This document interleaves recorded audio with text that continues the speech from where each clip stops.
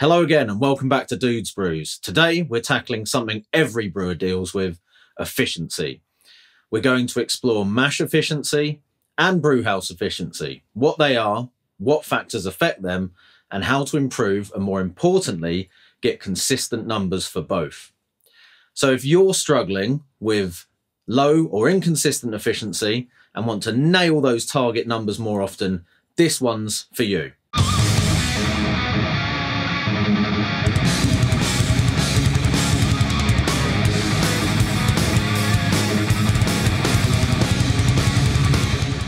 So let's start by quickly defining these two types of efficiency in simple terms. Mash efficiency is how effectively you extract fermentable sugars from your malted grains into wort during the mash prior to the boil.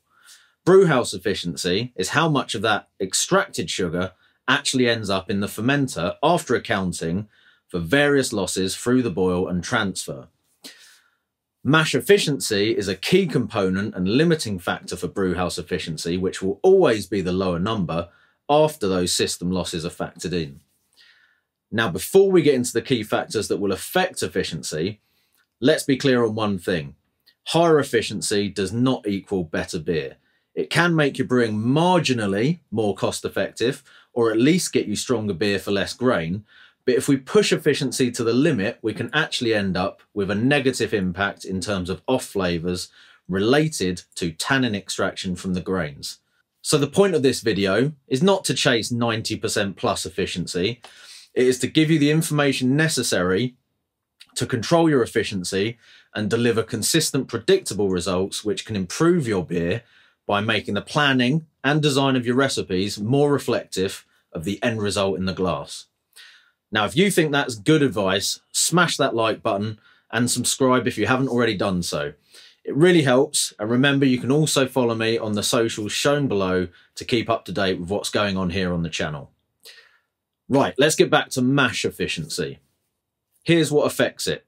Crush size. This is probably the biggest dial you can control as a home brewer if you're milling your own grain. Otherwise, you are at the mercy of your supplier's milling consistency. I personally go with the often cited credit card size gap between the mill rollers, which seems to deliver the best results for my system. That's generally something between about 0.8 and 1 millimeter. In simple terms, a finer crush is going to equal more starch available to be converted to sugar, but you are running the risk of a stuck mash or sparge, which could ruin your efficiency completely if you go too far with that. On the other hand, a coarser crush can equal better wort flow and a more stable grain bed, but potentially lower extraction due to loss of starch being available. This is a trade-off, and the best crush will depend on your system and process. Brewing a bag, for example, can usually use a much finer crush because of the way that system will work. So experiment. Basically aim for the smallest crush size you can get while still maintaining a good flow of wort through the grain bed. Also, be aware that certain grains may need to be treated differently. Wheat, for example, can end up very floury if it's crushed too fine. If this makes up a large proportion of your grist, so if you're doing a wheat beer, for example, you may want to adjust the overall crush size or mill the wheat separately on a different setting.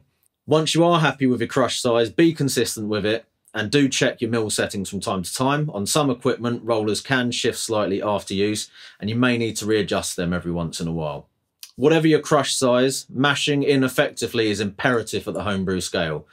I don't think you can beat a whisk for breaking up those dough balls at the beginning of the mash quickly and effectively. It's probably one of the most useful but simple tools that I use in the brewery. Next, mash temperature. So for mash temperature, really, we just need to make sure that we are staying within that temperature range for enzymatic activity for the full duration of the mash. Typically, the brewing window, which would be given as 64 to 70 degrees C, that's 147 to 158 degrees Fahrenheit, is where you want to be. However, we may want to move a little outside of that range if you're looking for maximum fermentability at the lower end, think of super dry pilsners and that sort of thing, or more unfermentable dextrins at the higher end, thinking hazy beers or more body in lower ABV brews, for example. We just need to be aware that when we are at the extreme ends of the temperature range, that enzyme activity will start to drop off as shown in the graph on the screen now. And as such, complete conversion may take a little bit longer when you're operating in those temperature areas. As far as ensuring stable mash temperatures, make sure the mash tun is well insulated, if that's an option for you. Check the calibration of temperature and sensor controllers regularly as well. If you're using a tun that is heated in some way, it will almost always be a good idea to recirculate the wort during the mash to ensure even heat distribution. You can check that with a probe thermometer as the mash is going on. I'll put a link below to an example of one of those that I think is really good value in the description. So, mash time. Generally speaking, the longer you mash, the more extract efficiency you gain. But most of the conversion does happen very early in the mash and may even be complete in some cases within 20 to 30 minutes. Check out one of my older videos that explores that in a bit more detail above. Increases in efficiency will taper off quickly after this, if not stopping completely. 60 minutes is plenty for most modern well-modified malts. Extending this out to 90 minutes may gain you a few more gravity points, but you're already well into the region of diminishing returns by this point. It's up to you whether extending the brew day with a longer mash is worth the return, and that will obviously depend on other factors like the strength of the beer you're making, size of the grain bill and all that kind of stuff. We also need to consider mash recirculation and or stirring and more recently recirculating using the Herm system that I've got have always increased mash efficiency for me, sometimes in quite a dramatic way. This can also increase the consistency of your efficiency as it will help to homogenize the mash, maintain stable temperatures if your tun is heated, and expose more of the starch to enzymatic activity as the wort moves through the grain bed.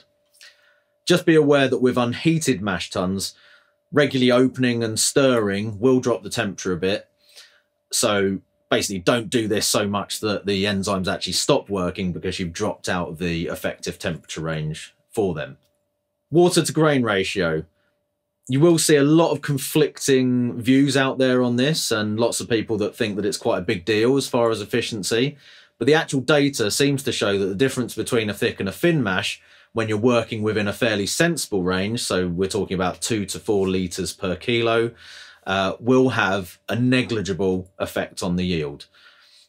I would suggest from my own experience, however, that the main impact of doing a thinner mash in terms of efficiency will actually be you reducing your sparge volume because you're taking water away from the sparge and putting it into the main mash, which can potentially make a bigger difference in terms of the yield and efficiency because you're not having as much water to rinse out the sugars there. I use a water to grain ratio of 2.7 litres per kilo, which for me produces a mash thickness which is fairly easy to work with without reducing the sparge quantity too significantly.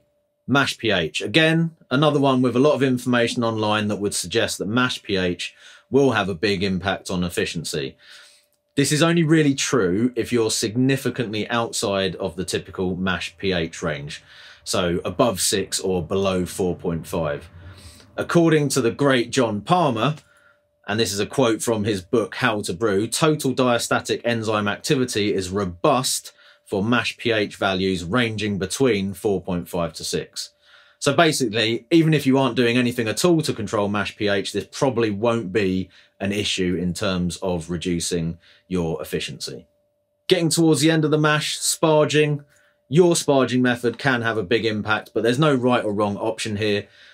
Do whatever fits the system that you have and the time you have available and the process that you're most comfortable with. Most sources do agree that fly sparging can yield the highest efficiency out of the options that are available to us as home brewers, but it can also be the slowest method as well. So again, there's another trade-off here in terms of time versus yield. Whether you batch sparge, fly sparge, or even do no sparge at all, just make sure that the process you use is consistent. Personally, I do a kind of hybrid of batch and fly sparging, and this will consistently deliver mash efficiency in excess of 80% for me with standard strength beers, and it doesn't take up too much time, certainly not as much time as a traditional fly sparge. What about the malt itself? So the maltster, the malt variety and the age of it. You will find some variation between maltsters and malt varieties, even if the published extract potentials are supposed to be the same. Just keep a record of any malts you find to give greater or lesser yields, and account for this in your calculations, obviously. On paper, the fresher the malt, the better the enzymes, and therefore the better the extraction and conversion. However, I've found that as long as your malt is stored cool and dry, uncrushed malt in particular will not suffer any significant deterioration even after several years of storage. And I've got plenty of pretty old malt that works absolutely fine for me. What about the actual gravity of the wort that you're producing? As the gravity of your beer increases, you're usually going to see a gradual reduction in efficiency. This is partly down to the wort becoming more saturated with sugars, and partly down to less sparge water being available to rinse out the grain bed, because you need more in the mash if you've got a bigger grain bill. Just keep a record and account for this in your calculations. You could set up alternative equipment profiles for lower and higher gravity brews, for example. This would help you to avoid overshooting and undershooting your target numbers respectively when you're brewing different strength beers. My usual efficiency numbers are based around beers that sit around 5% ABV, because that's the typical kind of strength of beer that I make. But if I'm brewing a lower ABV beer of 3 to 4%, for example, that efficiency could go up by around 3 to 4%. On the other hand, a big beer between 7 to 8% ABV might actually reduce the efficiency by maybe 5 to 8%. Very big beers like imperial stouts might see an even more drastic reduction, so perhaps 20 to 25%. But bear in mind, this can be mitigated to an extent if large quantities of simple sugars are being used to fortify the grist. So if we're throwing in lots of sugar or honey, for example. So quite a few factors to be aware of, but nail those down and you'll be well on track to optimize your mash efficiency and achieve consistent, predictable gravity numbers. But what about calculating the efficiency? So if we want to be consistent with efficiency, we need to calculate it, measure it, and then readjust if necessary. To do this, we need to make sure we're measuring ingredient weights and volumes from our recipe accurately, and recording information on wort gravity and yield as well. Now, the good news is if we plug all that info into most brewing software like Brewfather, then it will calculate it all for us. But for anyone out there who has a fetish for equations, then here is the actual formula that you can use to work it out manually. So we're going to need your pre-boil volume in litres. In the example, we're saying 25 litres. Your pre-boil gravity or points number. So for 1045, that would be 45 points. The weight of your grain in kilograms, and the gravity potential in litre degrees per kilo, which is ppg multiplied by 8.3454.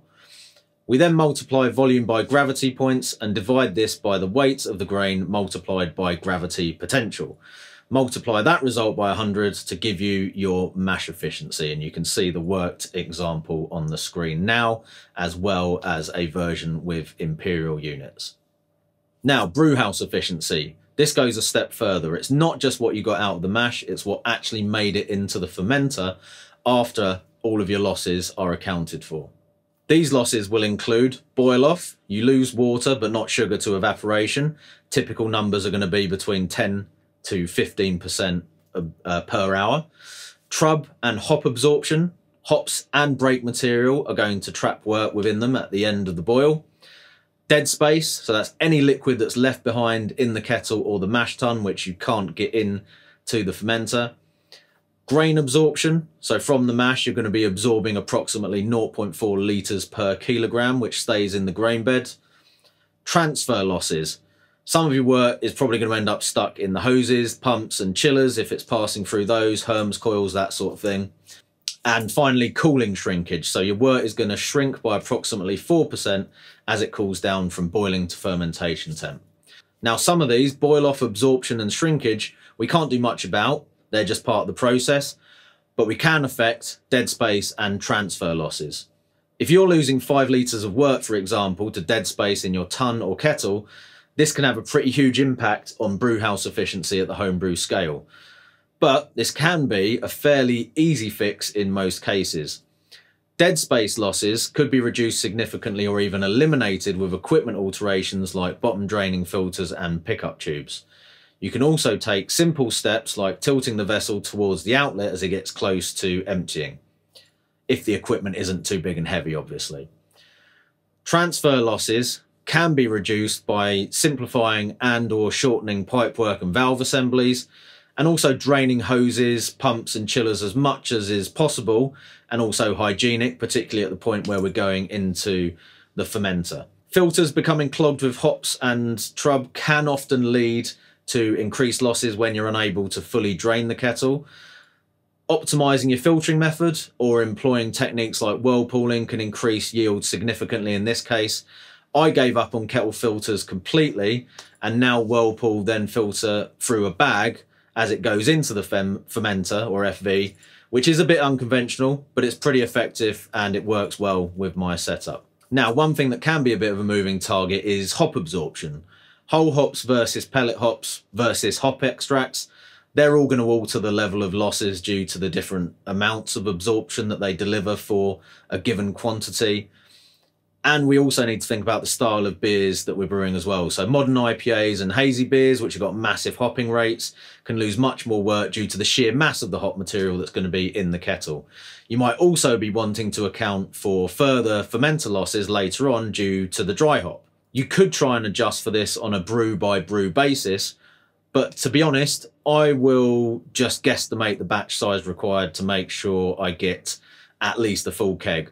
And I'm happy with that. I'm not too worried when it comes to those sorts of beers, whether my brewhouse efficiency actually matches up to what I get at the end, as long as I am hitting my numbers for gravity and so on.